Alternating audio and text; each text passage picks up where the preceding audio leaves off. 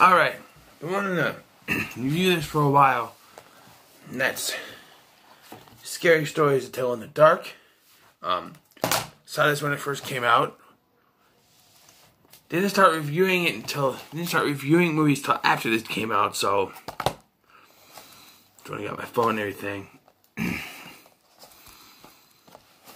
So yeah, finally get to review this thing.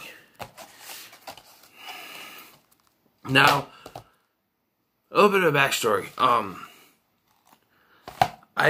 When this was coming out and everything, don't you just love that slip? Just love that slip. Based on the stories, I remember vaguely reading some stories from the books. I would check them out from the library at school, and I remember the big toe and the red spot. And it wasn't until I watched from the trailers and stuff, I remembered the big toe and the red spot. Who took my toe? That one. It wasn't until I watched the movie that I remembered Harold. I remember the Scarecrow one now, Harold, yeah.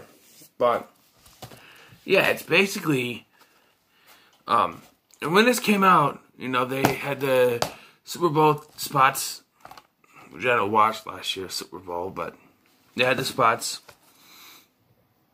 And going into this, you would believe it would be an anthology film, which would make sense. Even though the stories are short, like really, really, really short. Like, really short stories. So it would be hard to do that. What they've done is they built a world around the stories. They built a story about Sarah Bellows, who used to tell scary stories to children. And they wrote it, and they based the movie around where did I forget? Ramon, Augie, Chuck, and how did I forget her name? She's the main character too. What's her name? I can't remember her name.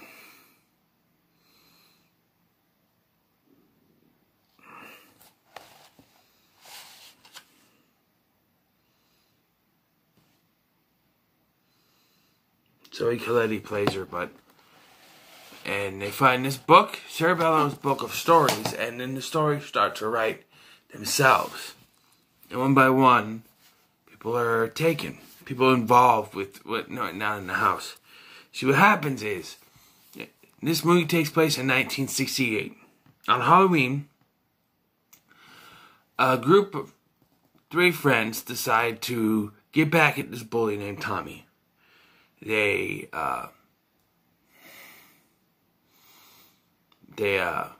trick him with a Halloween bag full of bad stuff, and then they throw eggs and stuff at the car, and then they chuck flaming dog poop into the car. Unbeknownst to them, though, Chuck's sister, the 3 friends are the girl, Chuck, and Augie. And Chuck's sister is in there too. Eventually, this all ends up at the Bellows house because they go to this drive-in and hide in Ramon's car. Now, Ramon is an interesting character because he's a draft dodger. But in 1968, I wasn't even born yet. Hell, my mom wasn't even born yet. So, I'm not sure how it is back then. Nowadays, there's not really an emphasis on the draft. I mean, I know there is still one, but it's not as prominent as it was back then. But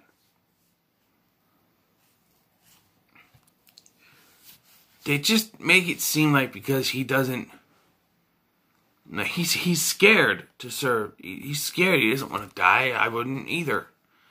But they, There's a cop that completely hates on him because of it. Now, I'm not sure how things were back then, so I can't really judge. I'm just trying to voice my opinion here, but be fair. I mean, if he doesn't want to go, you shouldn't have to go. I didn't want to go, but that's not why I didn't go. I have a disability. You know? I don't think I've ever said this on camera, but I have autism. And while on one hand, I don't get to serve my country, but on the other hand, I was relieved because I don't want to die, you know? That's my biggest fear, is dying, you know?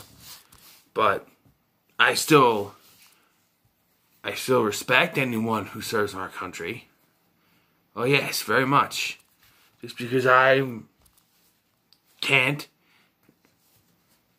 and I'm scared doesn't mean that I don't appreciate those who do. So to all you who serve, thank you. But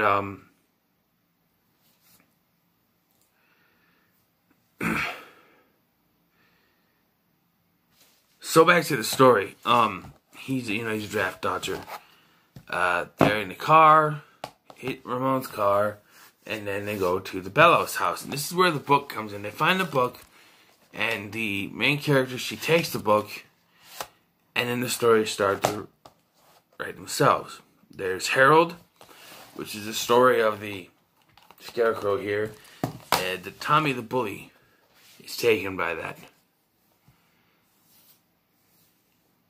And other ones happen. There's the I'm trying not to go beat for beat through the movie. I want you to watch it because so I'm kind of trying to change the way I do them. So let's see. There's Harold, the big toe, the red spot, the red room, me, Tide O.T. Walker, and the haunted house.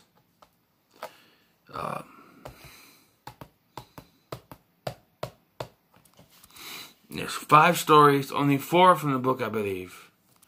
But next time, remember the toe one, spider one, where the red spot. Yeah. So let's talk about, how does Tommy know they're at the Bellows house? Unless he was waiting for them outside the drive-in, there's no way he could have known they were there. And where did the sister come from? Okay, like, Chuck's sister was with them in the car when they threw the dog poop. But when the bullies were chasing them to the drive-in, she was gone. She wasn't with them. And then all of a sudden, she's back with them. It's a little confusing, but okay. And then she gets locked in there with them, but Tommy's the only one that goes in there, I think. But he's the only one of the bullies that gets affected by this. Special effects in this are pretty good too. Except for the most of the special effects. You get to the me, Daito, the Walker, the creature. It's a little cartoonish, but other than that, good special effects. The end sets up for a sequel, which thus far hasn't been greenlit yet. And I don't know how you could continue it because it's a pretty conclusive ending. I'm gonna tell you about the ending. It's a spoiler review, So the main character and Ramon are the only 2 left. The others, well, the Chuck's sister ended up in the hospital after her, so she survived, but the others gone. And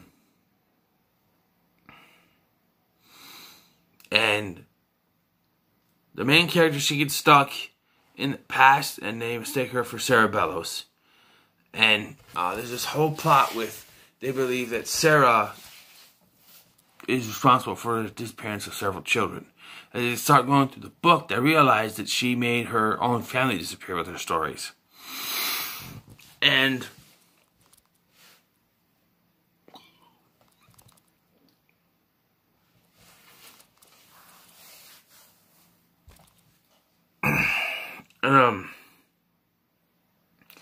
it's revealed that it was actually her family that poisoned the children.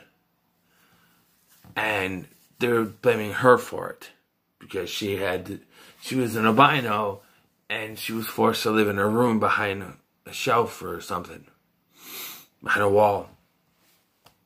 And they blamed her for it. And she hung herself, supposedly in the house, but then apparently it was in the hospital. I don't know. But, yeah. So, the main character, she vows to tell Sarah's real story to the rest of the world. Just tell them exactly what happened, tell the truth. And she writes it in the book. Lets it go. And then the main character, she says she knows her friends are still out there. She's going to find them. She's going to get them back. So, while that sets up for a sequel, I don't know where it can actually go. Because you think Sarah wouldn't hold a grudge anymore. She wouldn't be able to do anything with the book. Although the main character does have the book. Ramon is seen going into the, finally going, to the draft, But we've shown the main character, her father, and then Chuck's sister are in the same car. So, there's that. There's also this little subplot that I don't think they went all the way with. And that's the main character's mother just disappeared when she was a kid.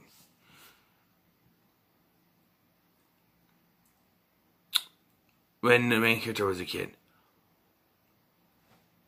When they introduced the book and what it was doing, I firmly believed it was going to be revealed. She was going to go through the book and find her mother's name in the book. Like, Wish Upon, right? Wish Upon did that with the wish thing.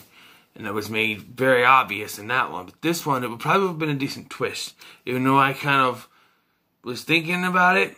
But it didn't do it. They didn't make it that the mother disappeared because of the book. In fact, they don't give an actual answer as to why she was gone. Why she left, or she disappeared, or what happened. They don't give an answer to that. Perhaps in the sequel. But like I said, it's going to be hard to do a sequel